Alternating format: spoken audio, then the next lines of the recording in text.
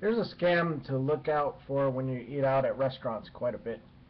It's where the restaurants try to charge you double for the tip. And it almost happened to me here in Newark, New Jersey. I ate at a restaurant called The Lobby, a new restaurant here in Newark.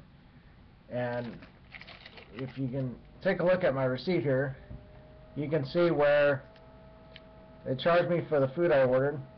They charged me the tax, and then they charged me the tip already built into it.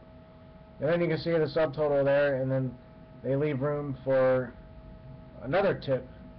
So if you're not actually reading your bill carefully, you might think the tip wasn't included, and then add another 15%, and then add up the total, and then you paid twice for your tip. So this happened to me the other day at this restaurant because I wasn't looking at my bill carefully, and they actually got away with it. So when you're eating out at a restaurant, take a close look at your bill before you sign it.